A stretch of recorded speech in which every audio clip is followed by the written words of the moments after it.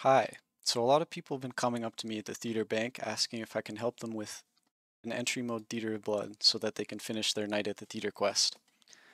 This is a pretty easy thing to do solo, and it really shouldn't take you too long to figure out.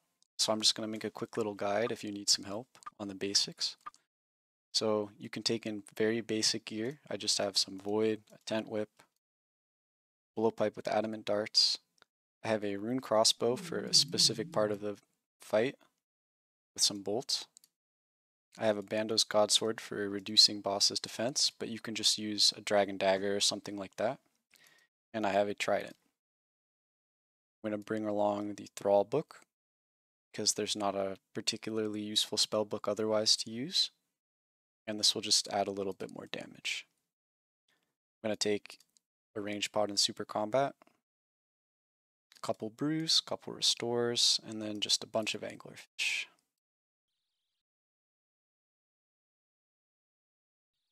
You're going to want to go to the board, make a party, and set the mode to entry mode.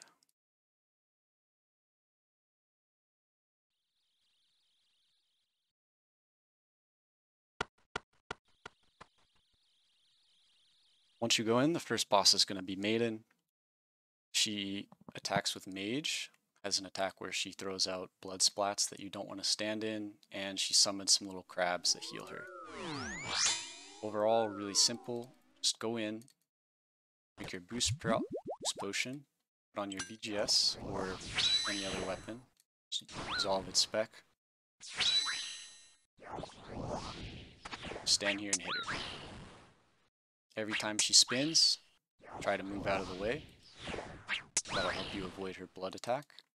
These are the little guys she spawns. Bigger scales, you kind of got to worry about them more, but in entry mode, you can just hit them.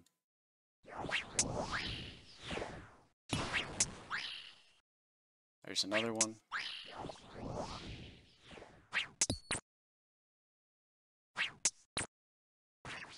This is the blood attack she throws. If you're moving around when she spins, you won't get hit by it, but if you do stand in it, it'll drain your prayer and HP. Spawn these little guys that will walk around the room forming a trail that does the exact same thing. So just try to hit her while avoiding standing in any of that. Another crab. Spawn at 70%, 50%, and 30%. If you don't kill it, it'll boost your damage by a little bit, boost the blood splat damage by a little bit, and heal her a bit. But it's not too much, so don't be too worried about if it goes in. A lot of these spawns show up, and you just run to the other side of the boss.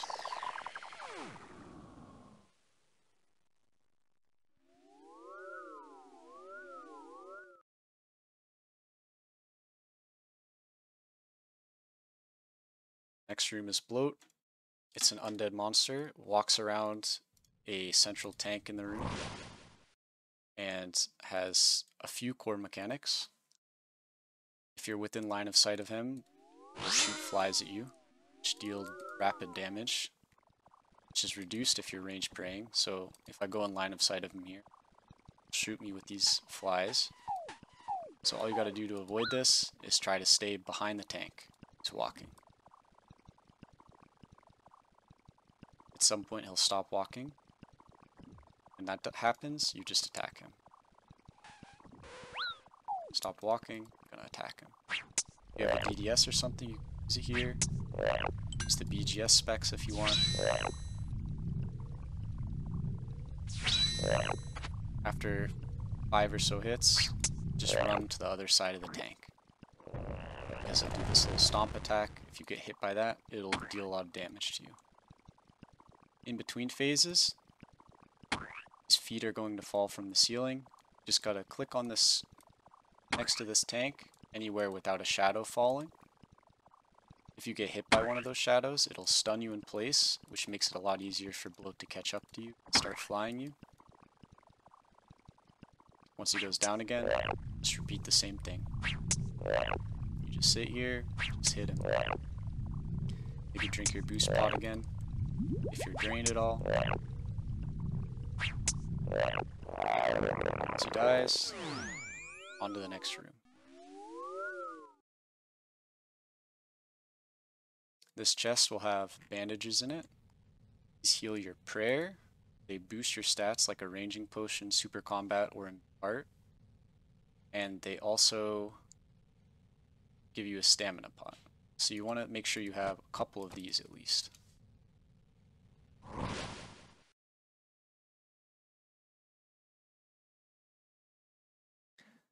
This next room is the Nilocus room. It'll spawn white spiders, which are attack with melee, green spiders that attack with range, and blue spiders that attack with mage. In order to damage them, you just have to hit them with the corresponding style. I would recommend putting on your range gear and just sitting in this gear the majority of the room. Have your trident somewhere you can reach it, your tent whip somewhere you can reach it, and go in. Once you're in here, you're just going to click any of the crabs that are green, seeing as you have your blowpipe out. Just see a green crab, click green. If you run out of green crabs, put on your trident or your whip, it's something else. There'll be some that come to the middle of the room like this and attack you. Prioritize those first. Crab, hit it with a trident. White crab, hit it with a tent whip. And then back to hitting green crabs. Nothing to hit, just hit some other stuff. More range crabs, I'll go back to hitting those.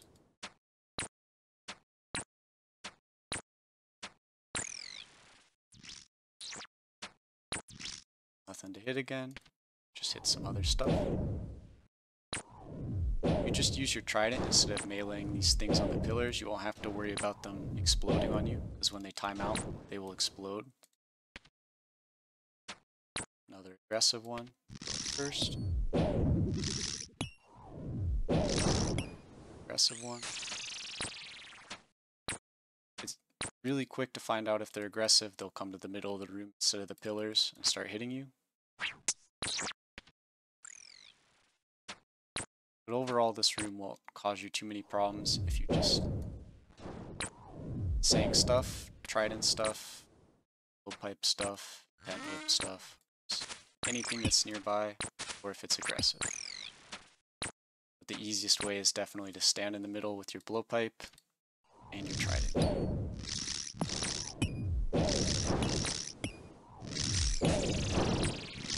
For aggressive ones, if you hit the crab with the wrong style, it won't let you hit it again. So now I accidentally tent whip this. If I try to blowpipe it, it's immune. So you're just going to have to ignore that crab until it dies on its own. On my trident, some stuff nearby, blue one, some more range ones, some aggressive ones in the middle. Worry about those first. You can use your overheads. It's not going to matter too much in entry mode. It's worth trying, I guess, if they're a big one and you have low stats. But otherwise, the entry mode crab should not do too much damage to you. Especially if you're standing here in the middle to avoid them exploding on you. In a bigger scale, you might have to worry about the pillars dying on you. But in the solo entry mode, you can pretty much just stand in the middle the whole time. The pillars shouldn't die on you. Nothing to hit. Hit some blue guys.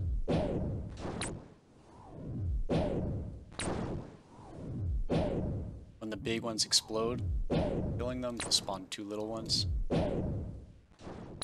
Not particularly important to know.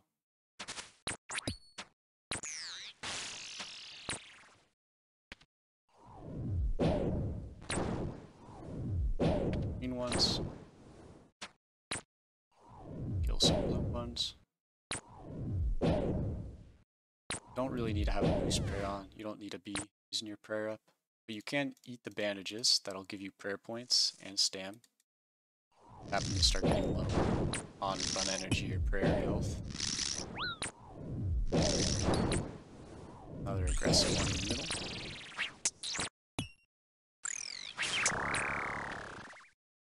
Bunch of green ones. Put on the blowpipe, start shooting them.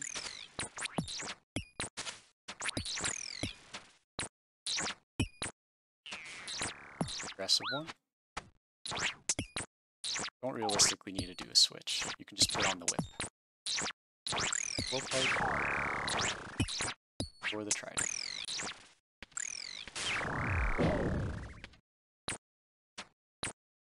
If you do notice a pillar that's starting to get a little bit low, you can worry about the crabs on it a bit more.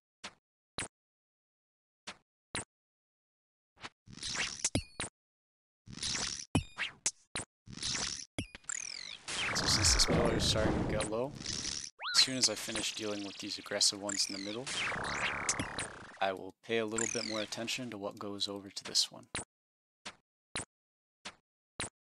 I'm not going to worry too much about running and meleeing the crabs on the pillar though, as they will explode if I'm standing near them, and that can deal a lot of damage.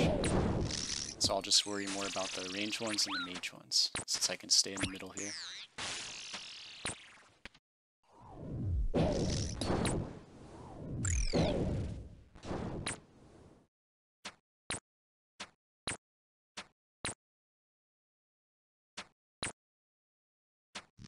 If you happen to null yourself on an aggressive one, you're not going to be able to hit it anymore, right? So you're going to have to deal with it sitting here in the middle beating you up.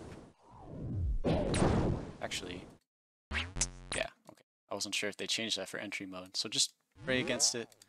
At some point it'll time out and attack you, blow up. Deal a little bit of damage, but not too much. Eventually you'll get to the end where the waves stop coming out.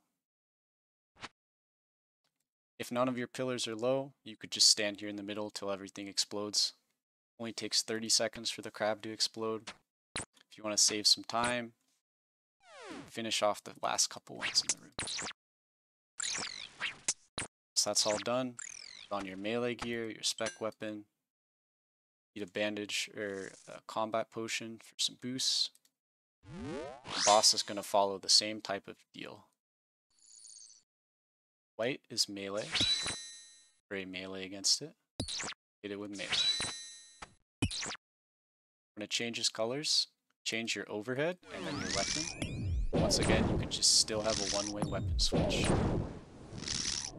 Range, you can full switch if you want. It's not going to matter too much. White, melee. Prioritize the overhead over the switch. The boss is going to hit you a lot if you don't. Range.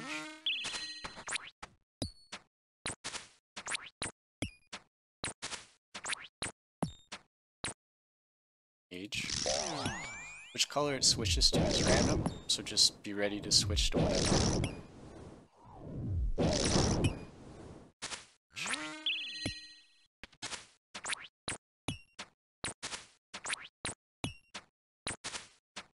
White, okay, and it's done. Alright, the next room is Soda Seg. This room can be a bit tricky for beginners, but it's fairly similar to Maiden in the sense of you're just going to stand there and hit it. So once again, your combat potion, put on your spec weapon, whether it's DDS, claws, BGS, hammer, anything's good. Run in with mage spray, your specs. And when you're in melee range here, you're just going to put on your melee prey. Accidentally drank a brew, so I'm super combat. We'll use this melee attack on you that gets reduced a lot if you're on prayer. When you get into the maze, it says Soda Seg is choosing you. You just have to follow this red path. Once you get past this third row of tiles, it's going to spawn this tornado that follows you. If this tornado hits you, it'll deal a lot of damage. Go back to the start. As long as you're full health, honestly don't have to worry about it too much. But if you want to be safe, all you have to do is stay ahead of it. So just run the maze a bit fast. In addition to melee, you shoot out these orbs. If it's black, it's in range. You have to pray range against it. And if it's red, it's mage. So you pray mage against it. You get hit by one without an overhead on, it'll damage you, and prevent you from turning on your overhead for a few ticks. Nothing too tragic. So you can just sit here, and pray on, pay attention for which blade is coming at you. Jorb, spray on, back to melee. Every once in a while, he'll shoot out this big ball. If that hits you, it'll deal like 20 damage. Just be above that health, you'll be fine. For the maze, let me just eat up really quick to show you, because it does a lot of damage. If you stand on one of the wrong tiles, it'll hit you every tick for 16 or 17 of damage. So just try to avoid doing that. Stay on the maze. Just make sure you're at the end of each row before you start running. As soon as you do get there, you should run so the tornado doesn't catch up.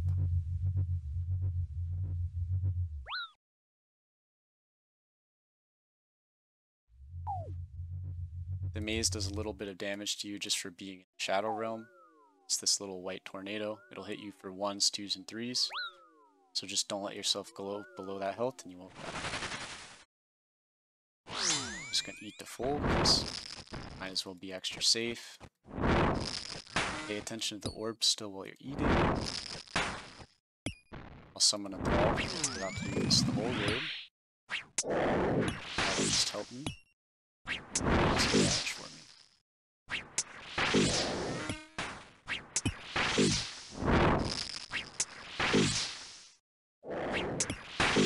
Once again, pretty simple boss.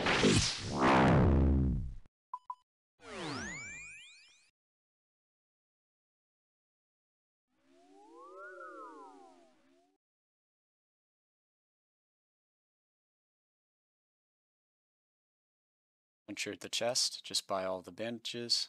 If you don't have all the room, drop ranging potion, super combat potion, because these are essentially the same thing. That is the last chest before Verzik, so just buy as many as you can. This is Zarpus. Zarpus has 3 phases. He has one that spawns these little things. They heal the boss. Just stand on them and it won't heal the boss. He can't hurt you during this part, so don't worry about that.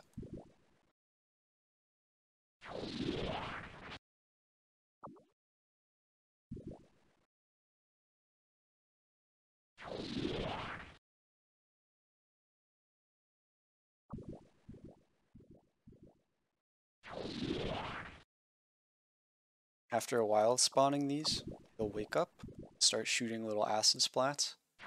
Prayer doesn't do anything against these, so you just use your boost prayer. Either Eagle Eye or Rigor. You're going to just shoot him while moving around.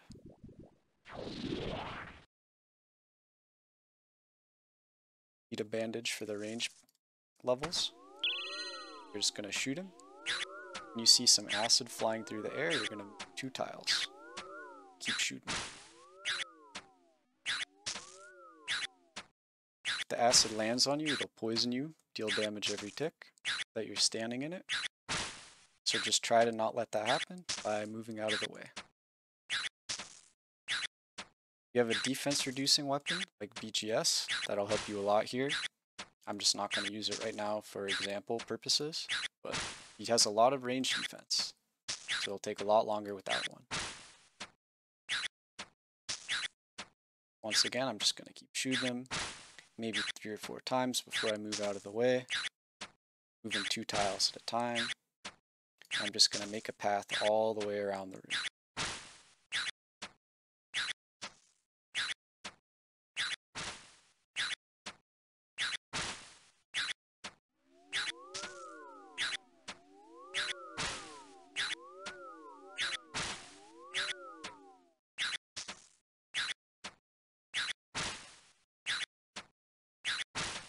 When Zarpus gets down to around 20% of this health bar, he'll screech and enter the 3rd phase. I guess it's more like 25%. So during this phase, just stop shooting him, put your melee gear on, and run to the middle rows. he's going to face a corner. So, for example, this corner is facing this corner. He's facing this corner. If you attack him while he's facing your corner, it will reflect damage. It's a lot of damage.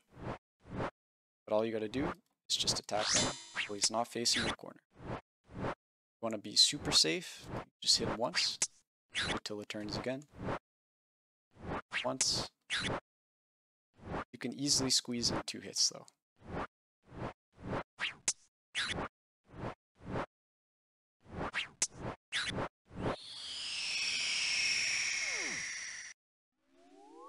The last room is verzik. To make sure you pick up the staff, the first part of verzik incredibly easy.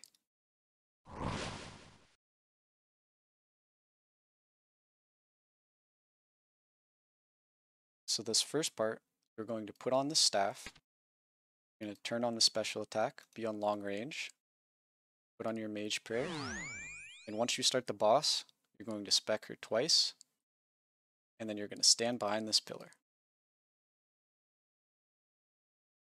Spec her twice. Now I'm going to stand behind this pillar. You can obviously get more hits in, but if you're really new, you might as well just do this. You see here, shoot an orb through the air. If you're standing behind the pillar, it'll hit the pillar. If you're standing out here, it will hit you. If you're praying mage, it won't do that much damage, but if you're not praying mage, it'll do a lot. So when I see it flying through the air, the pillar, I just click her, hit it twice, and I'm going to go back behind the pillar. You regen enough spec, so you need 35 spec, just launch it again. Go back behind the pillar. When the pillar dies, if she knocks off the throne, the pillars will die and deal damage if you're near them, so just run away when she falls down.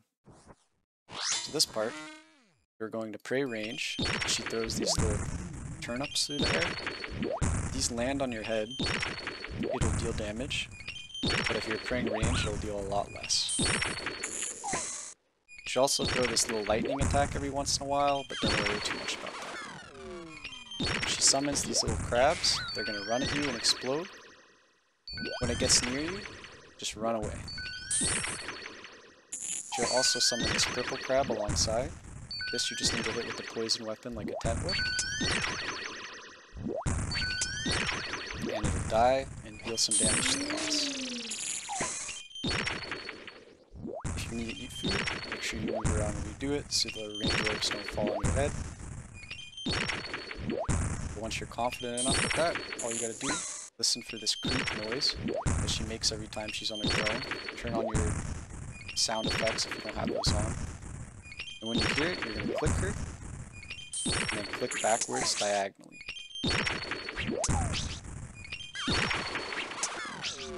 Another one of these crabs is gonna get near me and run away. Get the purple guy.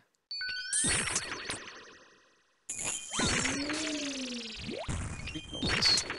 Backwards. If you go diagonally after every time, you won't have to worry about the orb landing on your head. If you don't use this timing and you're next to her, she has a melee attack. She'll bounce you away and stun you, and you'll be forced to tank one of these range orbs. Once she reaches 35%, she will summon these 2 red dudes. You need to turn on Mage Pray. If you hit her while she's in this praise, it'll heal her, so you need to hit these red guys. She'll still be able to throw her range attack, so make sure you're moving around. Since you won't be range prayer, it'll deal a lot more if it hits you in the head. The same thing. Creak noise, attack and move away. Creak noise, attack and move away. Just repeat that till phase 3. Phase 3 has a mage and a range attack, as well as a melee attack. If she lights up blue, it's a mage attack. If she doesn't light up blue, it's a range attack. As long as the prayer is on when it hits you, you'll take significantly reduced damage. Easiest way to avoid the melee attack. See your attack, hit her once, and then run away till she attacks again. Or run under her. She'll spawn one of these exploding crabs partway through. Be aware of it. She attacked, I run away. I attack once, run under. She attacks, I click, I run away. Just repeat this one-to-one thing. She stands in the middle and starts spawning these webs. You just have to run around the room. This is what the crossbow is for. You can put it on long range to try to avoid being dragged. You shoot her, just run around the room. If you get stuck in one of these webs, it will prevent you from moving. And when it pops, it'll deal a bunch of damage. So if you get stuck, you should just eat a lot. That part finishes, put your melee gear back on, go back to trading one hit to one hit with her. Trying to switch the prayers accordingly. This next part is this thing. You can't attack her very again. You'll spawn a little yellow pool in the ground. You just have to stand on this till green ball falls on your head. And once again, attack. Either run away or stand under till she attacks.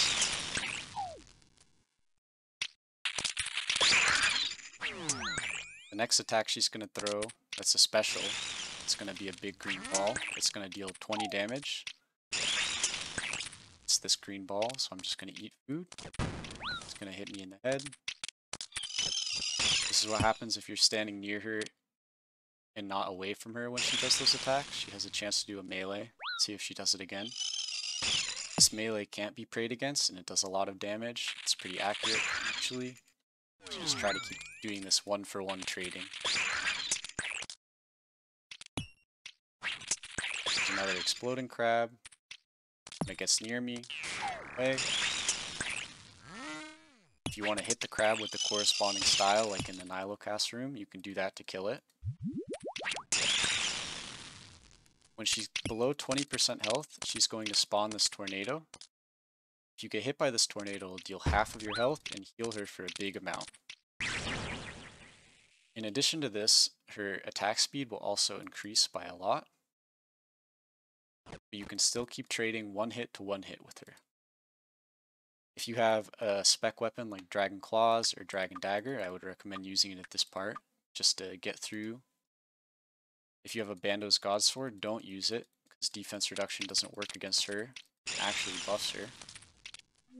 Otherwise, just sit here, hit her, run away. Hit her, away. If you have the yellow and the tornado at the same time, just stand on the yellow thing, tank the tornado. It'll be okay. Back to trading one-to-one hit with her.